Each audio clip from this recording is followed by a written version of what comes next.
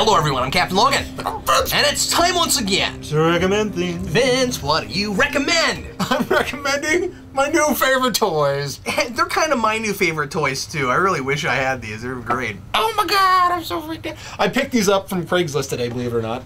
And I found somebody in the Casey area that was selling these. And he said, yeah, I bought 2 and I don't need 2 of each of these things. So I'm just kind of cleaning house. So I got a really good deal on them. And the guy was terrifically nice. I chatted with him for probably about 45 minutes to an hour. And this is what I picked up today. Heck yeah, man. Those are really cool. They're so pretty. Now, if you guys want to see these things in more detail, you can go to mattycollector.com and look for and look at the characters in more detail. But, I mean, some of the highlights of these things that I love, first of all, the boxing is really pretty. The characters stand in the box as you would expect. Never heard boxing described as pretty. It's very pretty. Oh, you mean the boxes? Boxing is a terrifically pretty sport. It's really more of a science than a sport. That's what they all tell me. I think it's more of a skill than a science, because you're not studying like how the world works, you're fighting. Anyway, so the boxes are really pretty, and of course, as you can see, they line up. So, yeah. And this is Ghostbusters 2. So there's 4 from mattycollector.com that you could have once upon a time purchased. And so there's these 4 from Ghostbusters 2, and then there's, of course, 4 from Ghostbusters 1. Same guys, only they're in their Ghostbusters 1 costumes. And so I don't know how different Egon and Peter are from their Ghostbusters 1 equivalents, because on the shoulder, these guys have the Ghostbusters 2 insignia. But that might be it. It might be that in the color of a couple of their things. I'm not sure. But these guys are, of course, completely different because they are in their slime blower outfits. Now I'm going to set these down. Actually, I'm going to turn them around real quick for you. Oh, and then I no longer get to do my impression of Mr. Wilson from Hope and Improvement? Oh, sure you can. I'm turning it around. Oh, cool. So one of the cool things about these boxes is that they have those art pieces from the back. I believe it's one of the fettuccinis that... that sounds tasty. It's a line from the movie. Oh, well. So I'm going to set them down. I don't know that one as well. There you go. But nobody knows Ghostbusters 2 as well as Ghostbusters 1. It's just not as good. We have a lot of space now. Yeah, what happened? But what's one of the interesting things about those, I don't know about the Ghostbusters 1 ones, I don't have those, but these guys, you can take the name badge off of their costumes, switch out their costumes, so you can you could have Spangler or Peter in the slime blower outfits, and of course the other 2 in the other outfits. So that's neat. I think that's a neat thing. And of course, you take them out of the box, you hit some buttons, and their packs light up. It's fascinating. And these characters, these things look, so they don't look as good as Hot Toys figures do. Yeah, I'd agree with that. But they're also they probably also weren't originally as expensive as Hot Toys. Yeah, I mean, like, you know, you go and I have 1 Hot Toys figure. Yeah, I have 1 Hot Toys figure. I have 3 sideshows, and I have these 4 from Matty Collector. And so the Hot Toys figures look nearly identical. Like, I've seen pictures of Hot Toys toys that I did not realize that were not of the actor themselves. Yeah, they look so good. And my Two-Face is just exactly like that. Now, these guys, you can tell they're figures. They don't look like the actors 100%. It's not photorealistic, but the sculpt is good, and their hairlines are good. They look like the actors. Now, sometimes you'll see a toy that you're like, oh, that guy looks like Batman, I guess. Yeah. Ish. Well, that guy looks like Superman because he has the S. It really doesn't look like Henry Cavill. But these things. Oh man, and the main toy. Did you see the main figures from Man of Steel? They were embarrassing. Yeah. Yeah. Not so good. They look nearly nothing like their counterparts. But these guys I like. And of course, there are a bunch of 6-inch figures that came out from Matty Collector, which I have really cool. a good number of those. I didn't know that's what those were from. Yeah, yeah, I mean, they're all from the same line. Mattel pretty much has the corner on doing these Ghostbusters figures. Ghostbusters, Masters of the Universe, and then that one DC line that they do, which I forget what it's called. But I'll figure it out. If you guys want to know what it is right now, go to mattycollector.com, because when I find out, I'm going to assume you've already looked. So yeah, I love these guys. I think they're great. Actually, I was so just freaking jazzed when I went and picked these things up, I ended up talking to this guy for a while because he's like, oh, this guy has a similar interest to me. And he brings out the wand from the Ghostbusters, not to sell, just to show. And what's cool about it is you can turn it on segmentally like they do in the movies. Oh, really? So you can go switch, and then the gauge comes on, switch, and then this thing comes on, switch, and then this thing comes on, and then switch, and then you're fully powered up. And what's fun is that the end of the wand pops out like you're cocking it, sort of. Like when you flip one switch, it just moves out. It lights up, it vibrates, it makes the noises, it makes... And I was standing there like a little boy while this person is showing me this stuff. I'm going, oh my god, he's so cool. How do you get one of those? Oh, he bought it. Wow. I think he bought it when it came out. I guess what I mean is how hard is it to get that now? Now they're not cheap. Yeah. Because every so often they'll re-release the things. Like a PKE meter at one point was super expensive, but they just re-released that, and that was like $70. And the goggles, I think there's only, I could be wrong about this, but I think there's only 4 costume pieces available. They have the goggles, they have the wand, they have the trap, and they have the PKE meter. I don't know how much the wand and the PKE meter, or the wand and the trap are originally. Now they're going for well over a few $100. So it's, if you wanted them, you could probably pick them all up for, I don't know, $1,000, $1,500, $2,000, depending on what the market's like at the time. Because of course, our big source for getting these things at this point is eBay. Right. Unless they re-release them, which they did. For those of you who are interested, just re-released the goggles, and I think you can probably get that for about $150 by itself. So how much with Ghostbusters are you a completist? Like, are you trying to get your hands on all this stuff? Or? Yeah, which, much to the chagrin of my wife. Oh, really? Which, that being said, no, she's terrifically fine with it. She knows I like it a lot, and there's not a lot of things that I freak out over. Most everything I go, that was all right.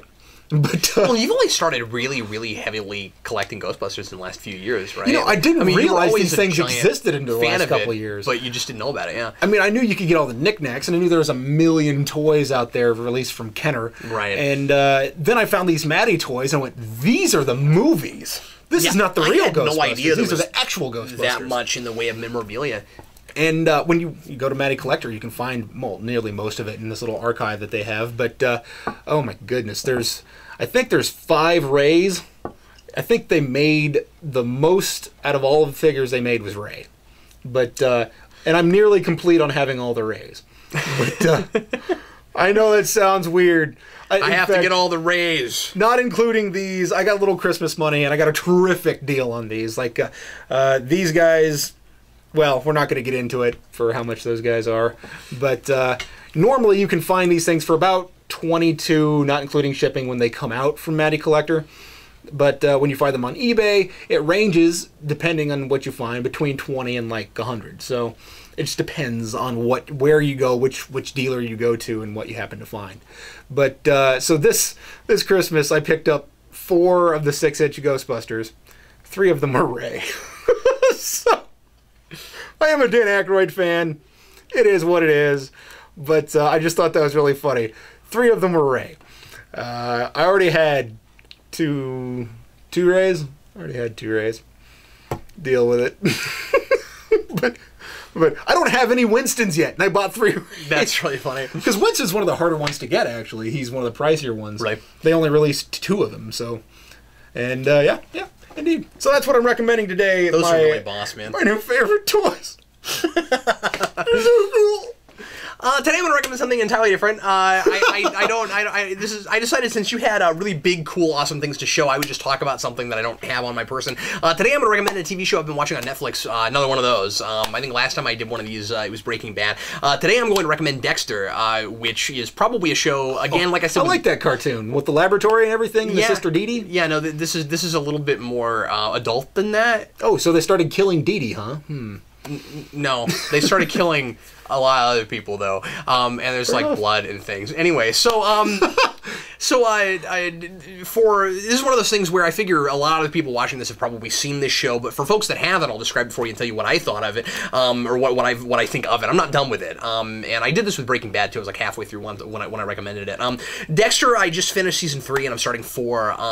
If you haven't seen it and you don't know very much about it, you probably at least know that it's a show on Showtime that's this really adult thing about a serial killer that kills other serial killers, and it's a lot more fun than I thought it would be. I expected.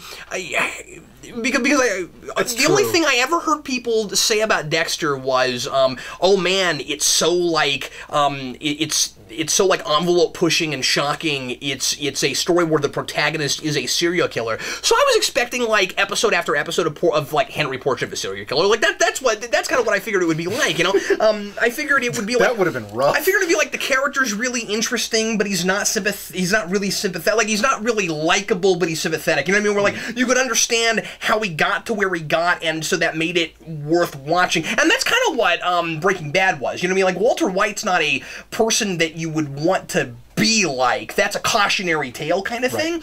This isn't that, and I really thought it would be. This is weirdly kind of a standard narrative about a character that you both like, or that I both come to like and appreciate and sympathize with, who kills people.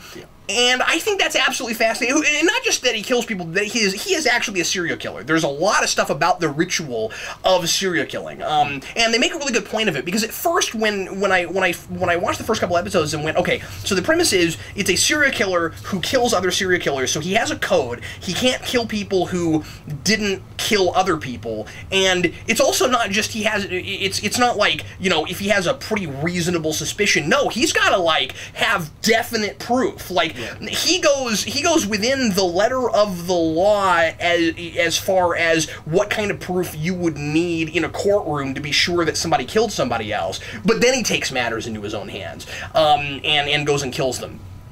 So at first I was thinking that it would be too much like The Punisher or something, that it would be like, okay, well, if the guy just kills people he thinks deserves it, he's a vigilante, not a serial killer. But it's because he's got this. It's because he's got this need. It's because he has this obsession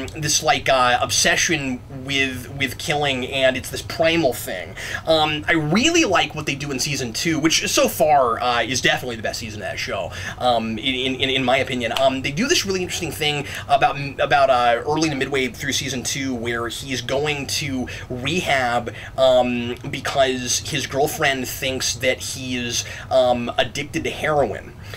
And I think that's really interesting. I do too. I think it's funny because he is a man dealing with a disease. He's dealing with an addiction. He's dealing with something that's very akin to substance abuse, but it's an action he has to do. It's a little closer to like a sexual addiction or something like that than it is like or a substance thing. Or something. Yeah, but he needs to see that blood.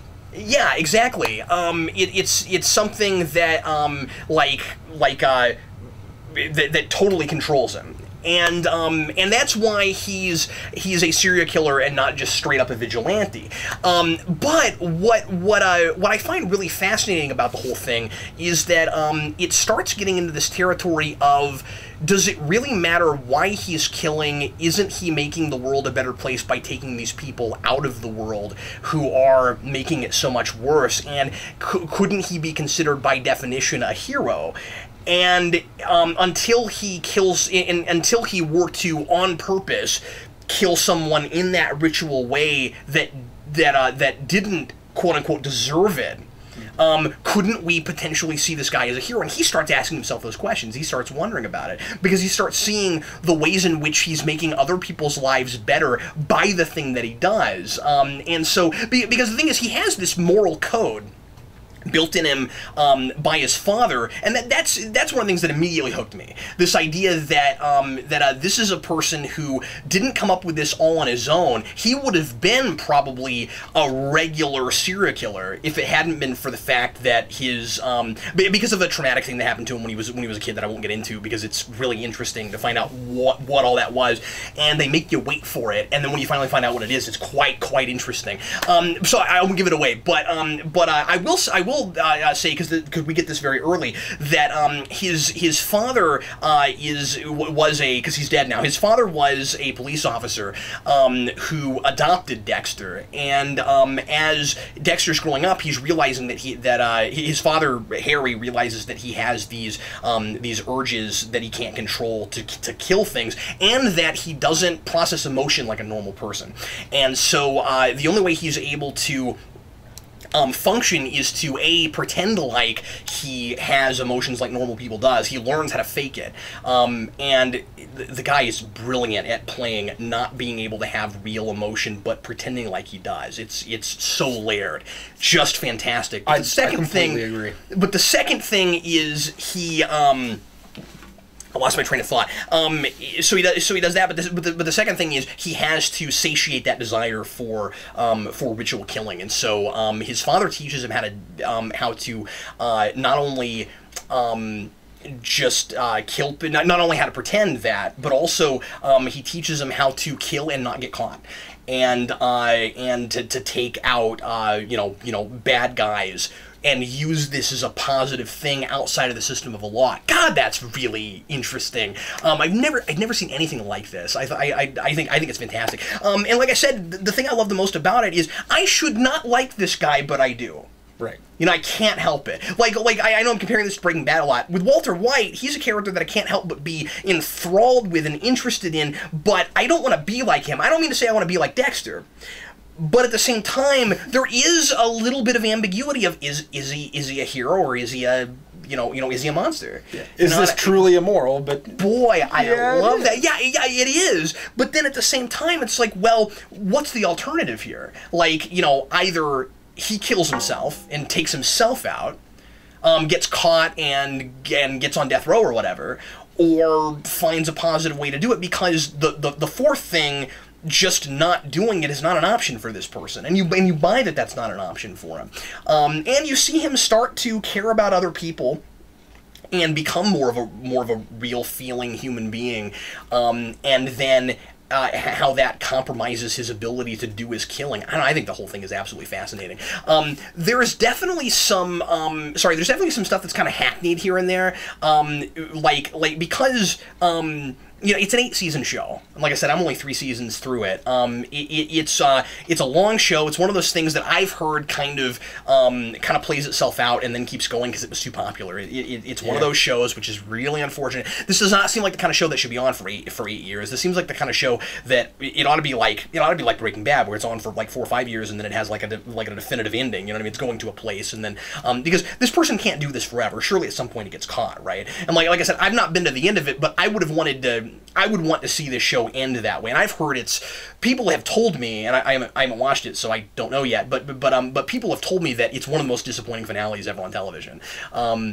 So I hope that's not actually true, but I kind of got the feeling that's where I was going. That's why I only watched half of it. But I'm gonna finish it just because I love watching this guy act. That's a lot of it. I completely agree. And one of the things I like about him is that he's able to display like different levels of emotion. Like when they start comparing him to superheroes or vigilantes. I love that. There's like a little bit of pride that wells up in him, but it's not super significant. It's just, wow, maybe I'm not the terrible person I think I am. And he starts caring for people, but he cares in his own way. Right. And that's what I think is so interesting about this guy's performance, is that not only can he do the extremes, but he can do just a little bit above. He's incredibly subtle, but you always see stuff turning in his head. Terrific. I didn't mention earlier, again, for folks that haven't seen the show, that that a part of the premise is he's a blood splatter analyst, and so the way he's able to do his job, along with the serial killer thing is he goes to crime scenes and he finds out about people that are killers, and then later on he goes and kills them and chops them up and throws them in the ocean. All the stuff about blood and you know, the different layers of what blood means in different situations and that kind of, I don't know, it's all really fast. The writing is fantastic, and one of the last thing I want to mention is the narration is great. A lot of shows will try this, and a lot of movies will try this, and it will feel unnecessary. I don't know how you get into this guy's head without that. Yeah. You know what I mean? Because he doesn't convey. You can never be sure just looking at him what emotions he's conveying, because he's so good at lying to people. He's so good at pretending. So for us to actually get to know him, we have to get in his mind and listen to him talking to himself. Every once in a while it says, like, he'll say something to somebody and then he'll say, like, that's a lie, right? I love that stuff. I think that's really interesting. The narration in the show is as good, or maybe even a little better even than House of Cards, which is another show that I think does the running narration. I think you would enjoy that show. Does the running narration that way, where you're getting into the head of a master manipulator as he's manipulating people and then telling you what he really thinks about stuff. I think that's great. That sounds neat. The word choice in this show. It's one of the reasons Dexter, I watch it. In Dexter. Well, House of Cards too, but Dexter especially. Boy, the word choice, just like the way he phrases things, I find absolutely fascinating. And kind of infectious. Like this is one of the shows that I watch and I go, ooh, I wish I could write like that, you know. And any show that makes me think that sparks my imagination to go, oh, I would have never thought to put that sentiment together in quite that way. As a writer, that thing gets me very excited. So anyway, I recommend that show to anybody, and I would say, you know, the first 2 seasons are really great. I don't want to give away anything about where they go and stuff, except to say that the second season is really fun because Dexter is his own big bad. Watch the show if no other reason than to get through season 2, because he's helping the police department find. Well, he's not actually helping them, but he's pretending to help the police department find him. Like he, as the serial killer, is the big bad for that season. Boy, that's cool. So anyway, when I saw that, I couldn't stop thinking about a Woody Allen movie that I watched, Curse of the Jade Scorpion, where at some point Woody Allen says he's like mesmerized into where he's committing certain crimes, but he's trying to solve these crimes that he's committing. So at some point, fun. It's really quirky and interesting. Well, speaking of a House of Cards, that's going to fall apart, right? Indeed. And at some point he says, you know, I'd really hate to have me on my case. So during that season, every so often I'd think of that movie and I'd go... Well, everybody, thanks as always for watching us recommend things. I know this was a longer recommend than usual, but I had a thing that, you know, takes a little longer to talk about and stuff. Yeah, and I spoke at length about Ghostbusters, so it is what it is. Well, anyway, we'll see you next week to recommend something else for you. I'm Captain Logan. And I'm Vince. See you later.